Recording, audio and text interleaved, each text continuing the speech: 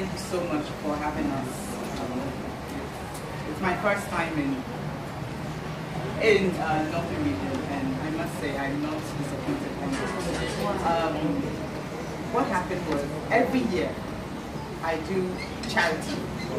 So what I do is I set aside money that maybe I've made during, say, monthly, and then I set it aside depending on the projects that I want to do.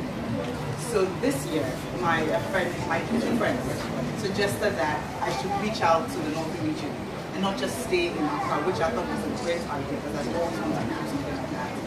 So he suggested that they are in dire need of water. Apparently the women and kids, they have to walk about 2 to 3 kilometers to get water, and it's not even potable water.